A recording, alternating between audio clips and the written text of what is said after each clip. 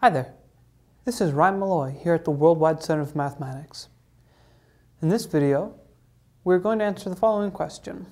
What is the difference between an acute angle and an obtuse one? These terms get thrown about all the time. It would certainly be helpful for someone to know what they mean. So let's draw ourselves a couple of angles.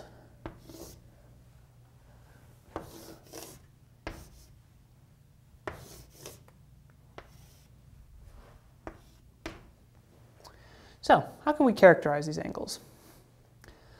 Well, typically when we have this sort of square symbol in the corner of an angle, this is referred to as a right angle, meaning that it is 90 degrees.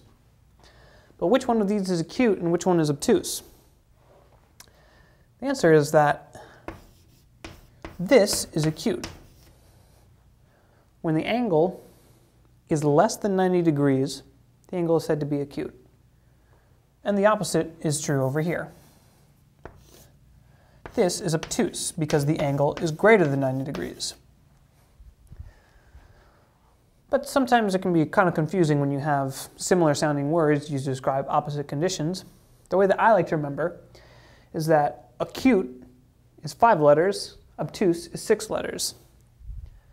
Acute is the shorter word, is used for the smaller angle. Obtuse, the longer word, is used for the larger angle. And it's just that simple. My name is Malloy, and we've just discussed the difference between acute and obtuse angles.